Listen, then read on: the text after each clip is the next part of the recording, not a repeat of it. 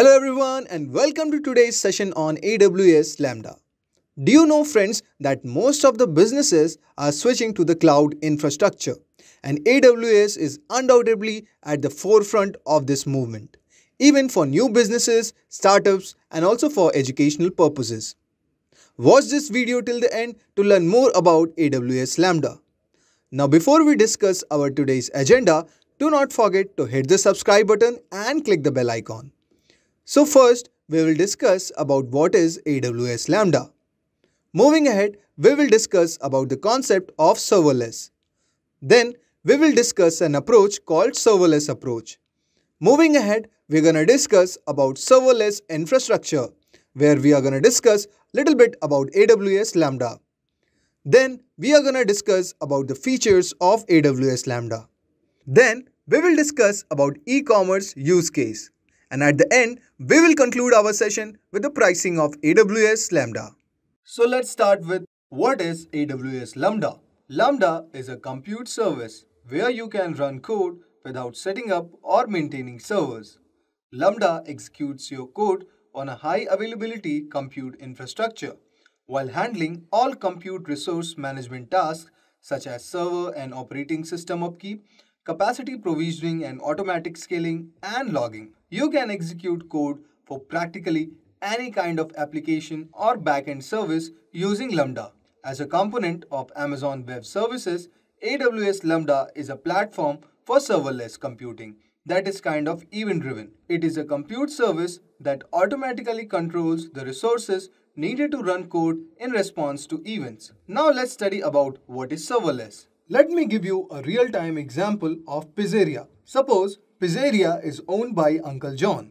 Uncle John has a strong sense of self. He has been running his pizzeria for more than 3 decades. It was a place where many generations of the neighborhood's residents gathered with their families, shared laughs, and even went on dates there. His pizzeria, however, has recently faced some difficult times. Has informed you that his customer base is also shrinking. Nowadays, many of his clients prefer placing their orders online over the phone rather than in person. For instance, the brand new Chess Pizza has a mobile app with pizza reviews and online ordering, as well as a chatbot for ordering through different messenger services. Although the majority of your uncle's customers enjoy his pizzeria, his 3 decades old business has begun to dwindle. The pizza shop already has a website, but in order to process and store information about orders and pizza, it needs a backend application. Basically, you can consider something like this. The website would have typical 3-tier application design with distinct routes for users, orders, and pizza. It would also have webhook routes for payment processors and chatbots. The business layer handler function would be triggered by each route and processed data would be sent to the data layers file in the database and image storage. For any specific small application, this strategy works perfectly, at least until a volume of online pizza order reaches a certain point. It would be fine for your pizza API, then your infrastructure would be needed to be scaled. But because you don't want to replicate your database for sake of maintaining data consistency, it's necessary to detach the data layer in order to scale a monolithic application.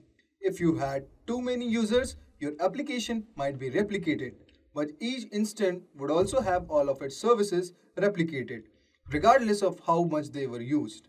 Now, we will discuss about the serverless approach, which will be used for pizzeria when its number of users would have increased voluminously. Now, basically using serverless technology, which is the pay-per-use, it doesn't require renting or purchasing servers. Applications can be installed and run on the cloud infrastructure.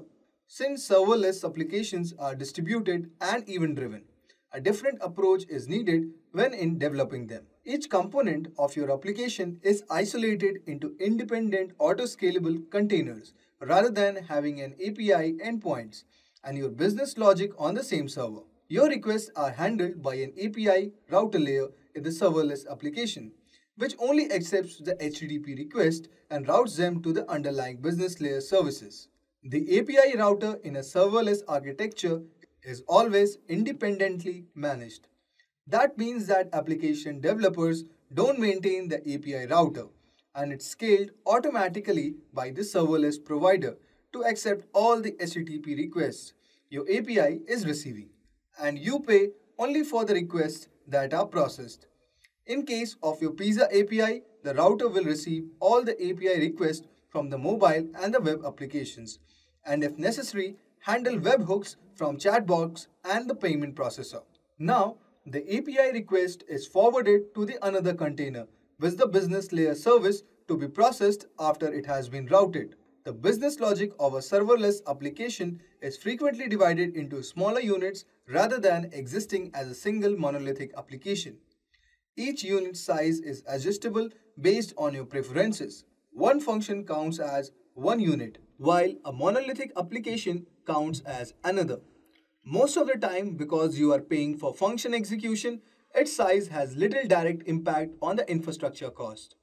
Owning one or a dozen of them costs the same because units are scaled automatically and you won't be charged for the idle ones. However, you can save money on hosting and maintenance for small application and circumstances where you don't have much information by combining functionalities related to one service into a single business unit. One unit for processing pizzas and orders, and one for payment, and one for managing chatbot functionality, and another one for processing images and files that would be reasonable solution for your Pizza API. The last part of your serverless API is the data layer, which can be similar to the data layer in a scaled monolithic application with a separately scaled database and file storage service. It would be best if the database and the file storage were also independent and auto-scalable. Another benefit of a serverless application is a data layer can trigger serverless function out of the box. For example, when a pizza image is uploaded to the file storage, an image processing service can be triggered and it can resize the photo and associate it with a specific pizza. Now, let's discuss the serverless infrastructure using the AWS. Your serverless Pizza API needs infrastructure to run on. Serverless is very young and at the moment has several infrastructure choices.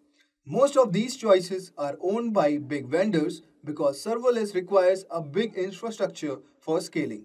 The best known and the most advanced infrastructures are Amazon AWS Lambda serverless compute container, Microsoft Azure's functions, and Google Cloud's function. AWS Lambda has the most mature serverless infrastructure available in the market, with stable API and many successful stories behind it.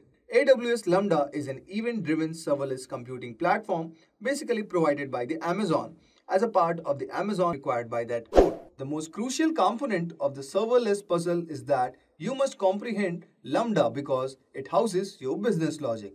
When an event trigger occurs, Lambda as an AWS serverless computing container executes your function. If multiple events call the function at once, it automatically scales. And you must use AWS Lambda as a serverless compute container for your Pizza API in order to create serverless application.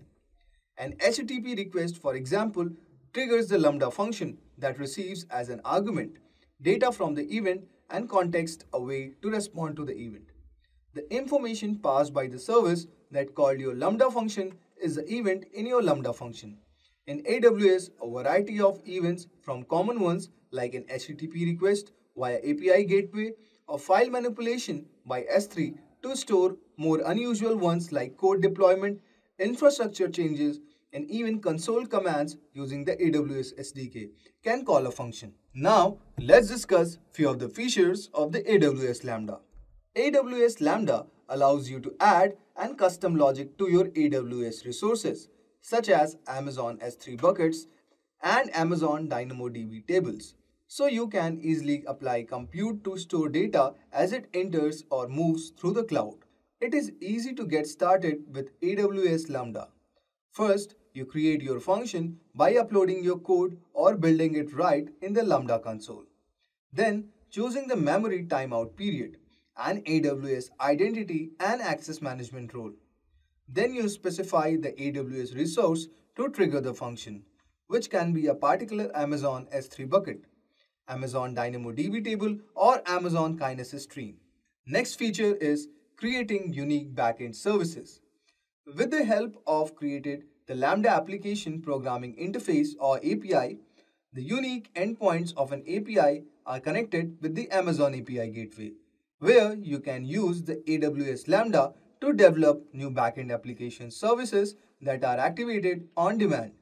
Instead of handling custom events on the client, Lambda handles them, which helps them to avoid client platform variation, to save battery and life, and facilitate easier updates. Next feature is carry your own coding. There are no new programming languages, tools, or frameworks to learn when using AWS Lambda. Any third-party library, including native ones, may be used. You can manage and share code, including frameworks, SDKs, libraries, and more easily across numerous functions by packaging it as Lambda layer. In addition to natively supporting Java, Go, PowerShell, Node.js, C#, Python, and Ruby, Lambda offers a runtime API that enables you to write your functions in any other programming languages. The next feature is completely automated administration. You can concentrate on creating unique backend services because AWS Lambda takes care of managing the infrastructure needed to run your code on highly available, fault-tolerant infrastructure. With Lambda, you can never have to worry about resizing or adding new servers as your usage increases or updating the underlying operating system. When a patch is released, your code is seamlessly deployed by AWS Lambda, who also manages all the administration, maintenance, and security patches. Amazon CloudWatch also offers built-in logging and monitoring capabilities. The next feature is integrated fault tolerance. To help protect your code from individual machine or data center facility failures, AWS Lambda maintains compute capacity across multiple availability zones in each AWS region. Predictable and dependable operational performance is delivered by AWS Lambda and the service functions. Next feature is scaling automatically. Without any manual configuration, AWS Lambda automatically scales to support the volume of incoming requests and only executes your code when necessary. Your code can process an unlimited number of requests. Your code will typically begin running on AWS Lambda within milliseconds of an event. The next feature is access relational databases. To benefit from fully managed connection pools for relational databases, use Amazon RDS Proxy. RDS Proxy efficiently manages thousands of concurrent connections to relational databases, making it easy to build highly scalable, secure, Lambda-based serverless applications, thus interacting with the relational databases. RDS Proxy currently supports MySQL and Aurora. You can use RDS Proxy for your serverless application through the Amazon RDS console or AWS Lambda console. The next feature is functions are packaged and deployed as container images. Customers can create Lambda-based applications quickly and easily using a familiar container image tooling, workflows, and dependencies. Thanks to AWS Lambda's support for function packaging and deployment as a container images. Customers also profit from Lambda's operational simplicity, automatic scaling, high availability, pay-per-use billing model, and native integrations with more than 200 services. Now, let's see a use case where AWS Lambda is used across e-commerce applications. The first is migration, improving flexibility, availability, and security by migrating an existing e-commerce solution to the AWS cloud, and all while reducing costs up by 50%. The next is recommendations and personalization. To improve consumers' interaction, increase conversions, and generate more revenue, customize customer digital experiences with personalized product recommendations and offers. The next is future-oriented e-commerce. For greater business agility and innovation at scale, replace monolithic e-commerce systems with agile microservices that can be individually changed, tested, and reassembled. The next feature is digital live trading and augmented reality. While using AWS Lambda services, you can also incorporate this feature on the e-commerce application. So by redefining how people shop with interfaces that are designed for simple transaction via social, mobile, and voice, you can easily reach existing and new customers where they spend time and shop for products. And the final is optimization of website. A quick, user-friendly, secure website is essential for retailers. With security measures to guard against common web exploits that could affect sites' availability, AWS Digital Commerce Solution automatically minimizes the application downtime and latency to ensure faster page loads and encourage customers to stay on the site longer and make purchases. Now, we'll discuss how the AWS pricing is calculated. For the vast majority of our cloud services, AWS offers you pay-as-you-go pricing model. With AWS, there are no lengthy contracts or complicated licensing requirements.